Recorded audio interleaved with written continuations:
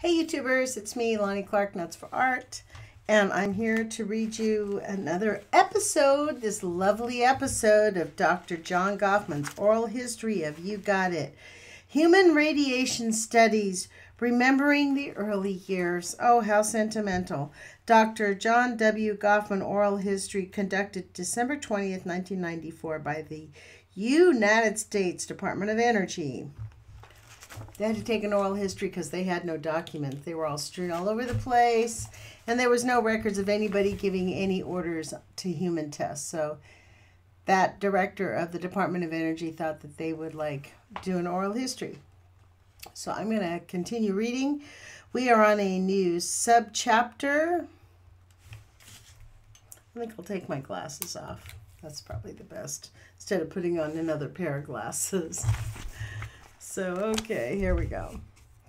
Conflict with the AEC of low-level effects of radiation, 1969, and that makes me spit nails. Wasn't it recently that we had Dr. Busby telling me that brand new studies showing that low-level radiation is harmful? We've known low-level radiation is the harm. Anyways, let's get into it. Gofman. At any rate, I was coming up to 69 and the talk that I gave. Tamplin had an invitation to this nuclear power thing. I'd given the talk at the IEEE, as I say, an extremely conciliatory talk.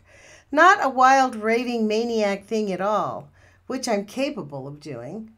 Anyway, Mike May gave me over and says, "Jack, the AEC is upset with your talk before the IEEE. And I said, "Why? It was such a reasonable talk." He said, No, it's not what you said. It's the fact that you didn't notify them in advance of giving it, and they get flack from newspaper people and so forth." And he said, "Would it be agreeable with you whenever you or Tamplin or somebody is going to give one of the papers on the health effects of radiation, which was our mission, just doing my job, would you consider sending a copy to the AEC in advance?" And I said, "Sure, that's fine. They're not going to censor it," I said. He said, "No, who would stand for that?" Yeah, we know about this. They did this to Tamplin. Wow, jerks. Okay. The next paper up was Tamplin's for the Nuclear Power Symposium. We gave a copy to Mike May and a copy off to Washington. A couple of days later, Tamplin walked into my office, threw down this paper on my desk. He says, "Look at this." I looked at it. Everything was lined out that he wanted to say. The only thing left were the prepositions and conjunctions. I said, "Did this come back from Washington?" He said, "Hell no. This is Roger Batzel, who is Mike May's right hand. He told me that if I want to go ahead and give the original talk at the meeting. But I can only go as a private citizen, not as the member of the Livermore lab. I cannot use laboratory secretaries to type anything, and I must pay for my own expenses for the travel." Ordinarily, the lab loved it when we would go talk somewhere. It's publicity for the lab. Gourley, especially if there were no harmful proven effects. Gofman, right. So all these things we can't announce, even being a member of Livermore. I just couldn't believe it. I called up Mike, and I believe that session he came over to see me. I said, "Mike, what in the world is going on? I agreed to have this stuff we are doing seen by the AEC in advance. But," I said, censorship like this?" Mike said, "Jack, why don't you be realistic?" This is the first time Mike had ever said anything to me like that. You know what I told him? You know, when I told Totter to go to hell about the Sternglass thing, he didn't say a word about it. He said, "Why don't you be realistic? You can't just put this stuff out." I said, "I am very realistic, Mike. If I'm going to stand, I'll tell you what I'm going to do this afternoon. I'm going to call up the guy who's organizing the AAAS Nuclear Power Symposium, and I'm going to tell him that Tamplin can't come to that meeting. The reason he can't come is the Livermore Lab is a scientific whorehouse. It's being censored by the Livermore Lab. Mike said, Jack, you know, we've known each other a long time. He says, why don't you go home and sleep on it and we'll talk tomorrow? And I said, well, I'm telling you what I'm going to do, Mike. He said, yeah, I know, but just sleep on it. The next day we got together, and I had already called the guy from the AAAS Nuclear Power Symposium and told him exactly what I told Mike that I was going to tell him. He was very upset because he was going to be the chairman of this meeting. He didn't want to have to read my letter to the assembled meeting saying that the Livermore Lab was a scientific whorehouse. So Mike said, you really did that? Yeah, but it's just what I said I would do, Mike. He stormed out and we never talked for about 9 months after that. Well, then the rest is sort of history. New subtitle. He's throwing down the gauntlet at the censorship, folks. They taught him, didn't they? And so, by the way, as a little aside, I read this in my book. Tamplin actually did give that symposium. He left out everything they wanted. Testified before Congress on radiation effects. Gofman. Senator Edmund Muskie, Democrat of Minnesota, was holding some hearings on the underground uses of nuclear energy. His aide in Washington had asked if I'd come and testify. He didn't know about this whole paper I'd given. So I essentially upgraded the thing Tamplin and I had done and went back to testify before Muskie's committee. Senator Mike Gravel was there from Alaska, and he turned out to be a real friend. Yeah, he got killed in a plane crash. They kind of took care of him. Muskie was very friendly, but then it was pretty sure that we'd better call that number 13,000 deaths, not 16,000 deaths. We'd been wavering before that. Ed Bowser was the secretary on the Joint Committee on Atomic Energy. This is also very important for you to know. The Joint Committee on Atomic Energy was excuse me for that, folks. The Joint Committee on Atomic Energy was as aristocratic as you can get. Ed Bowser came into Muskie's hearing room and he said, "Can you come over to the Joint Committee headquarters? The chairman wants to see you." That's Chet Holdfield, Holifield, Chet Holyfield, U.S. Representative from California. The chairmanship of the Joint Committee on Atomic Energy alternated. One session it would be a senator, the next it would be a House representative. They went back and forth. Holyfield was the chairman. So I said, sure, I can come over. And said, Tamplin is in town with me. Oh, bring him along by all means. Here comes the intimidation. So we went over to the headquarters and went through secret passages of the Congressional building. They were up there in the green room, all very secret. There were a number of people from the Joint Committee staff there. I remember one guy by the name of Dr. Graham. He was friendly. Chet Holyfield and Craig Hosmer of the Joint Committee came in, and Holyfield turned to me and said, "Just what the hell do you two think you're doing, getting all those little old ladies in tennis shoes up in arms about our atomic energy program?" I said, "I don't think we're doing that, Mr. Holyfield. We're doing our job." This guy Graham said, "Mr. Holyfield, these are two of our most distinguished scientists from the Livermore Lab." Holyfield said, "I don't give a damn who they are. They're hurting the atomic energy program." He said, "Listen, I've been told that if we gave everybody in this country 100 times the dose that's allowed, nobody would be hurt." And I said, "Well, Mr. Holyfield, that doesn't agree with anything we've learned about this question. That sounds like a horrible dose. Where did you get that?" He said. "The Atomic Energy Commissioners told me that." The fuckers. As usual, the NRC fucking loves killing people. Excuse me.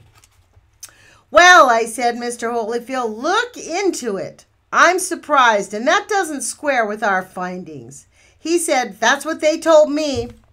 Then he turned to me and said, there are people like you who have tried to hurt the Atomic Energy Commission program before. We got them, and we'll get you. He didn't mean to kill us, but he meant he would take care of our reputation. That's a long story. Hefner. This is a congressperson? Gofman. Yes. The chairman of the Joint Committee and the representative of the House of Representatives. From California, no less. Hefner. Threatening you? Gofman. Yes. We went back on the airplane, and I said to Tamplin, where the hell do you think the commissioners got this stuff? Is Chet Holyfield telling it straight that he was told that 100 times the dose wouldn't hurt anybody? He said, I don't know. So we went through everything we could, and we found one thing that could be the basis of it. Namely, that Robley Evans at MIT was continuing to study the dial painters. He had published stuff saying that he saw no harm down under 1,000 rads. Not a rad, under 1,000 rads. You get this? He published stuff saying that he saw no harm down under 1,000 rads. Not a rad, under 1,000 rads.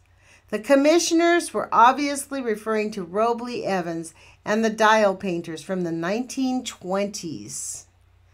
There were plenty of things wrong with this 1,000 rad safe threshold. My later studies show that there were many allusions to 500 or more rads being safe in addition to Robley Evans. But there was this basis and others, and they did misinform Holyfield. By then, the newspaper people were getting interested in the whole thing. CBS television decided to have a week-long set of 5 morning sessions on radiation hazards, and we were on 5 of them, and the commissioners were on some of them. What we had said in our paper was we ought to think of cutting the allowable dose 10-fold, and the AEC said this was awful. The AEC said we're never going to give people even 1 millirad, let alone 170 millirads. And I said, then you've got a problem. We're suggest cutting it to 17. Then they would turn around and say, we don't know if that's enough of a cushion. That didn't make any sense at all. Everybody who was anybody at the Atomic Energy Commissioners were getting their feet in deeper and deeper in this whole controversy. Glenn Seaborg had written a book recently in which he says exactly that. I'll tell you about that in a little bit. That's when things really started happening. We were on these TV programs. CBS Morning Show, lots of newspaper articles, and the Saturday Evening Post. And somebody asked John Totter what he thought of our work, and he said, it's ludicrous, just nothing correct about it at all. Gourley, I've read criticisms. John Gofman's sloppy work, bad statistics.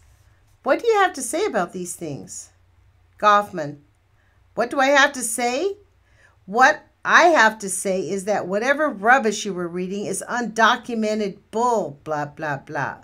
They put the dots. He actually said bullshit. That's cute. They put the dots. How sweet. It just became a war. It just became a war as far as they were concerned. They were going to destroy us. A couple of interesting things happened. I wrote a letter to Glenn Seaborg. Let me see. We've got 13 minutes. I said, Glenn, you've got some rotten apples in that barrel. Your staff attacks on us are going to hurt you. It's going to hurt the atomic energy program. It's going to hurt us. It's going to discredit everything. I said, I think you ought to do something about it. We're doing exactly the job we were assigned to do. He wrote back and said, the way we're doing things is we don't reach down into the departments. You're going to have to solve this with John Totter.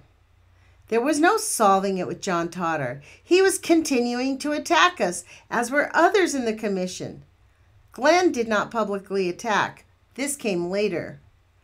I heard back from the Joint Committee on Atomic Energy. Bowser called me up and said, The chairman is inviting you to a hearing.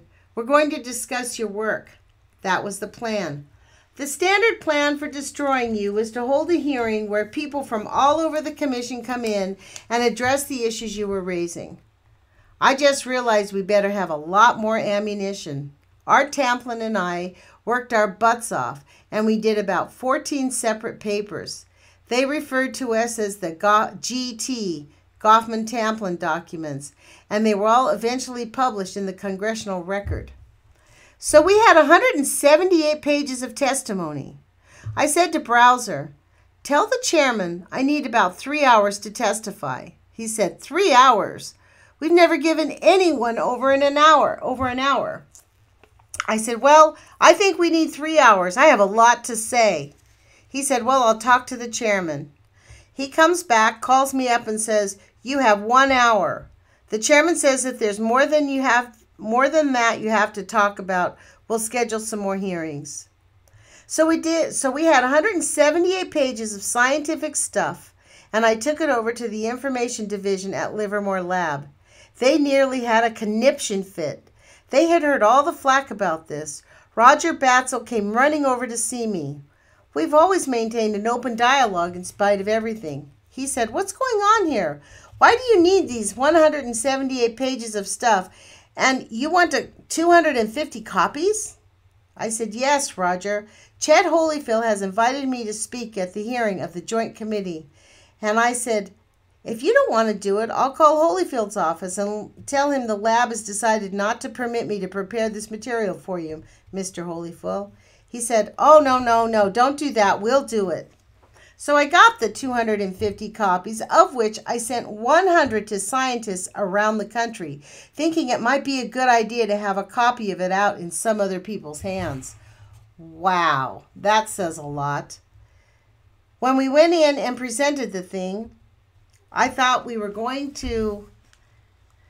I'm going to read this again. When we went in and presented the thing, I thought they were going to just tear it apart. Holyfield said, "Well, you've submitted so much material. We haven't had time to go over it. We'll call you back. Do nothing until you hear from me." So we never heard from him again.